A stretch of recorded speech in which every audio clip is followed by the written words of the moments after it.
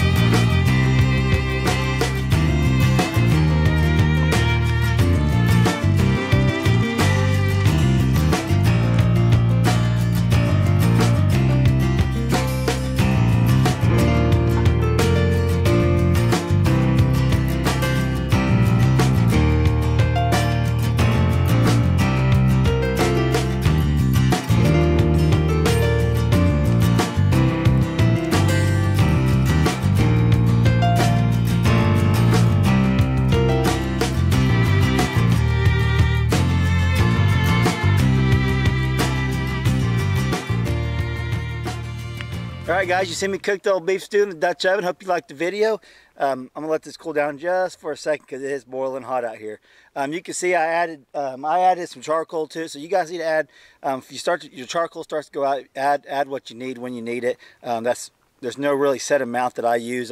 I cooked this for probably close to an hour and a half. Make sure let's see here, make sure the carrots and potatoes were nice and soft. It's pretty hot. Take a bite of it. Pretty good. The key to it is cooking it probably like at a medium heat. Probably I boiled it for quite a while just to get it done. But if you really want to boil, you really want to cook this at a medium heat, like a slow heat, to really get your meat nice and tender. So we'll see how this is.